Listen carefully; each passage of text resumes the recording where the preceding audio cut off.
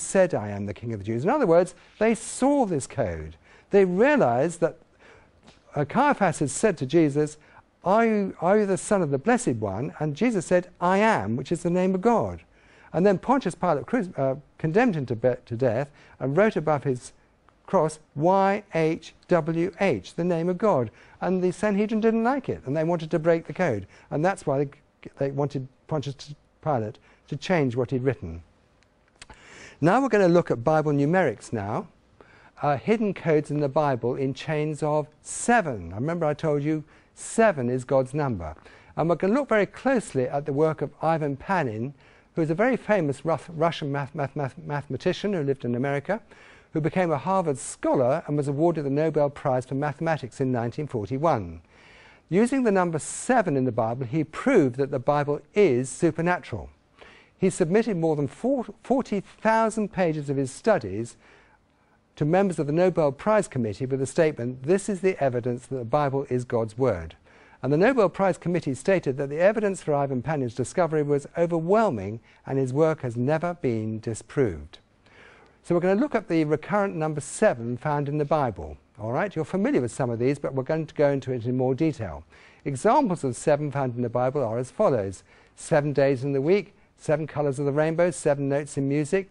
There were 35 miracles and 35 parables of Jesus, making a total of 70 miracles and parables of Jesus. The number of miracles in John's Gospel was 7. The number of people raised from the dead was 7. The pieces of furniture in the tabernacle was 7. The number of feasts was 7. The articles in the tabernacle were 7. There were 7 letters to 7 churches in the book of Revelation, 7 seals, 7 trumpets, and 7 bowls. So there we are, you see. There are 7 days in the week, 7 colors in the rainbow, 7 notes in music. I mentioned that the miracles and parables of Jesus were 70. The number of miracles in John's Gospel was 7. The number of people raised from the dead was 7. They're all the pieces of furniture in the tabernacle, all 7 of them. The brazen altar, the laver, the table of showbread, the lampstand, the altar of incense, the Ark of the Covenant, and the mercy seat. Here are the Jewish feasts: Sabbath, Passover, first fruits, Pentecost, trumpets, atonement, and tabernacles. How many? 6? 8? No, 7. 7 is the number of God. In the book of Revelation, there's 7 letters to 7 churches, 7 seals, 7 trumpets, and 7 bowls. Now, there's a recurrent chain of 7s throughout the scriptures, and we're going to look carefully at what Ivan Panin discovered.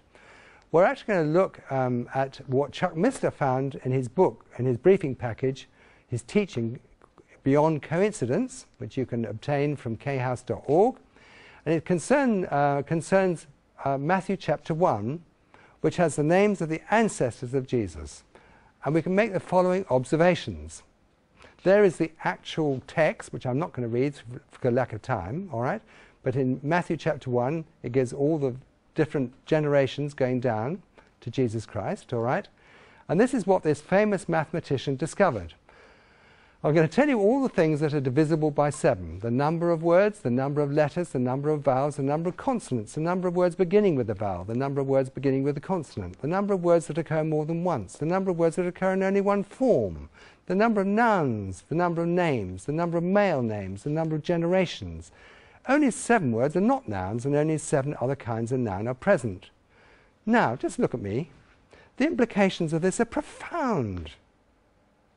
Nobody can construct a list of names with all these features, let alone have real people actually living, having lived out a life with all these names, actually bearing these names.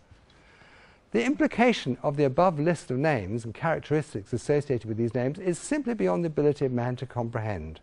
I didn't choose the name of my father, nor did you, but God did choose it. God chose the names of the ancestors of Jesus. And now we're going to look at what Ivan Panin found about Genesis chapter 1, but verse 1. It says in Genesis 1:1, "In the beginning God created the heavens and the earth." In the original Hebrew, this reads, "Reshith boror Elohim aith shomayim aith iretz." Now, the Hebrew alphabet doesn't have numbers like English. They don't use special symbols or figures like numbers. Instead, every letter in the alphabet is also used as a number. For example, there's the first letter in the Hebrew in Hebrew is Aleph, which is used for the number 1. All right? So here we have Genesis 1 verse 1. In the beginning God created the heavens and the earth. There are the 7 actual Hebrew words. The Hebrew sentence consists of exactly 7 words which have exactly 4 times 7 letters. There are 3 nouns, God, heaven and earth. If we add together the numerical value of each of the letters in these Hebrew nouns, we get exactly 777. That's God's supernatural number. All right? God, heaven and earth is supernatural because it comes to 777. The numerical value of the Hebrew word created is 29 sevens. The first 3 words contain exactly 2 times 7 letters. The 4 remaining words contain exactly 2 times 7 letters. The Hebrew words for heaven and earth have 7 letters each. The value of the first, the 2 middle and the last letters in the sentence is 19 sevens. The total value of the first and last letter of every word in this verse is 199 sevens. The value of the first and last letter of the first and last word in each verse is 71 sevens. The value of the first and last letter of each word in between is 128 sevens. And in this single verse there are 30 different options containing the factor 7. Just look at me now. This is truly remarkable. I'm sorry I did give you an awful lot of 7s and 7s and 7s and 7s, and I went on about 7s and 7s and 7s, but the fact is this is just 7 words. And I've just been reading for 3 minutes solid mathematics about these 7 words in Hebrew. This is supernatural.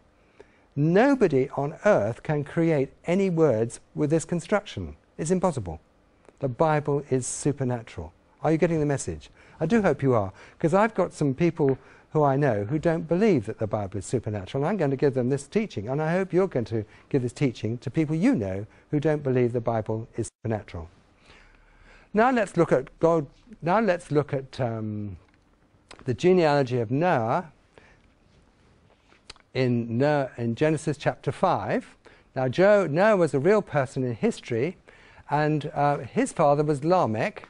His father on the left going up was Methuselah, and when Methuselah died, the English meaning is his death shall bring, because when he died, that's the day the flood came. All right? Going up, his father was Enoch, his father was Jared, his father was Mahalalel.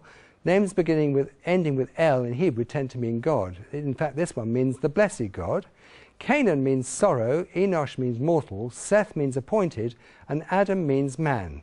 Now look at the right and read from top to bottom with me what the actual English meaning of Noah's ancestors actually reads. Here we go. Man is appointed mortal sorrow, but the blessed God shall come down, teaching that his death shall bring the despairing comfort. Just look at me now. I've just read to you the gospel of Jesus Christ in the ancestors of Noah, all right, going back to Adam. God actually chose the names of Noah's ancestors to actually reveal the gospel of Jesus Christ. Just look at that again. Just go from top to bottom with me again. Man is appointed mortal sorrow, but the blessed God shall come down, teaching that his death shall bring the despairing comfort. Now we're going to look at God's codes in the Bible. And we're going to look particularly at DNA, which is God's code of you and me. All right? Now, it says in Ephesians chapter 1, "Blessed be the God and Father of our Lord Jesus Christ, who has blessed us with every spiritual blessing in the heavenly places with Christ, just as he chose us in him before the foundation of the world, that we should be holy and without blame before him in love." What's it saying here? That it says here, just as he chose us in him before the foundation of the world. Just look at me now. The Bible says that you were chosen before the foundation of the world. Before the foundation of the universe, God chose you. Think about it. You're very special to God. You may not feel very special, but God